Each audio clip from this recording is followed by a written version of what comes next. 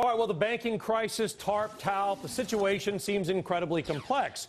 But your next guest says the problem is actually quite simple. The banks can sell all these billions in bad assets that are on their books, but at prices that they believe are too low. Meantime, the private market buyers don't want to step in because they're waiting for prices to drop even more. It's kind of like the housing market, right? So how do we bring buyers and sellers together? David Castillo, Further Lane Securities, is working on a plan. He's actually talked to the FDIC to try to improve the balance sheets for these distressed banks, and David joins us now with more. Before we get into your plan, David, I want to ask you to follow up on what Liz's story was talking about. Do you believe that this is an express guarantee, this sort of semi-language that the government is putting out? Where do you believe the U.S. stands with regards to these big banks like Citi? I think the U.S. right now is still trying to figure out where they stand on this. At this point, I completely agree. Yeah, I think at this point in time, as Liz reported, there's a stress test analysis that's going to go on. That test right now is not transparent. We don't know what that stress test is. We don't know what they're testing. We won't know the results, right? Right. There's been previous tests in the past relative to financial institutions and their regulatory reporting and how they are holding different assets on their balance sheet as well as their regulatory reserves that they have. Until the market understands what these stress tests are, there's going to be continued consternation in the markets. I think at this point in time, the federal government is going to do everything possible to put the markets at ease that they are not for nationalization, that they are for a free market system, and they'd like to look for any way to do that. That's more of a political response than an economic one, perhaps. Well, I think at this point it is, but until a real plan that has substantive thoughts that are easy for the market. Not just statements about, you know, we stand firmly behind. Well, what does that mean? Detail that. Well, something real, like something that the market can see as a transparent path by which we can see an end to this crisis, where we can put some sort of floor underneath these quote-unquote toxic assets and understand how we can move past this pricing variability that comes with the assets. And that's the plan you're working on, and I hope my analogy wasn't too simplistic, but it is complex, you know, and it's like the housing market, right? I mean, is this accurate? I mean, anybody can sell their house today, but they may not sell the house for what they want or what they think it might be worth. I mean, if I put my house up for sale for $5, I guarantee you it's going to sell. I don't want to do that. And so people are waiting, right? Buyers don't want to buy because they think prices are going to come down. Sellers don't want to sell because they can only get these lowball prices.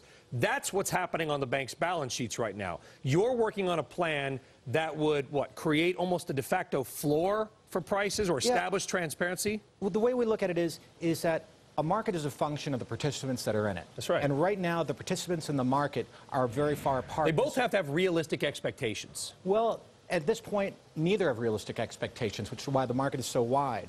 What we suggest and what we are proposing is a way to put a floor value that is some sort of future or economic value on the underlying assets and allow these financial institutions to stabilize themselves with some sort of, let's just say, a different sort of guarantee than what's been talked about in the... How so? How would you...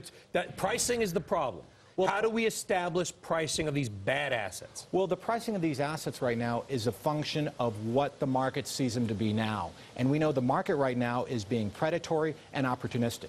I, as a trader, right now, am being predatory and opportunistic when I'm trying to bid assets. All right? The market's doing the same thing. This is America. It's about trying to create as much profit as possible.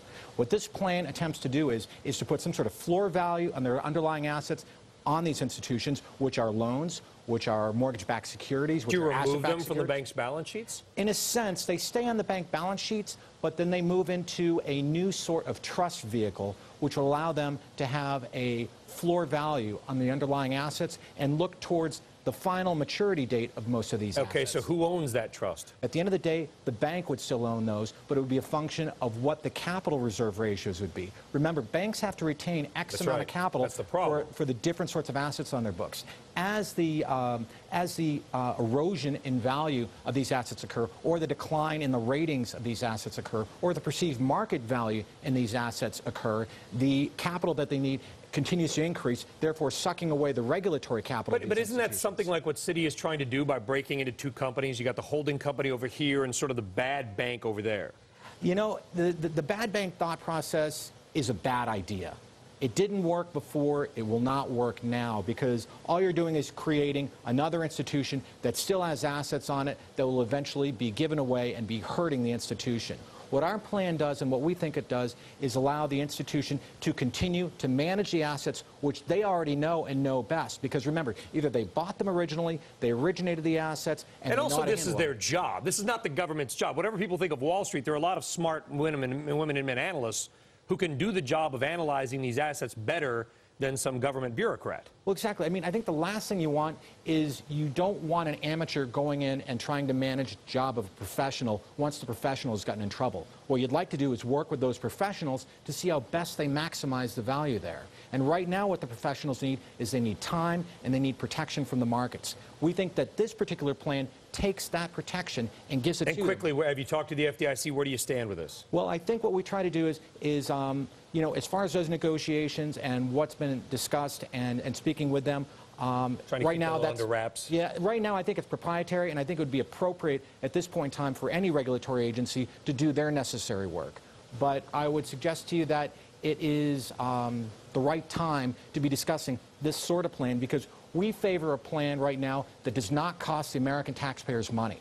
We don't believe that the American taxpayer should have to bail out these institutions. Yeah. We believe these institutions, if given the right plan, can bail themselves out and create a revenue positive, listen to this is very important, a revenue positive plan for the federal government where the banks pay to bail themselves out. Well, I tell you this much, the taxpayer would like it for two reasons. Number one, wouldn't cost the money. Number two, you actually have a plan. We have a plan. We're ready to discuss it. David Castillo, Further Lane Securities. When you want to give more details, you're always welcome back. You'll be the first guy who knows. I appreciate that, David. Thank you very much.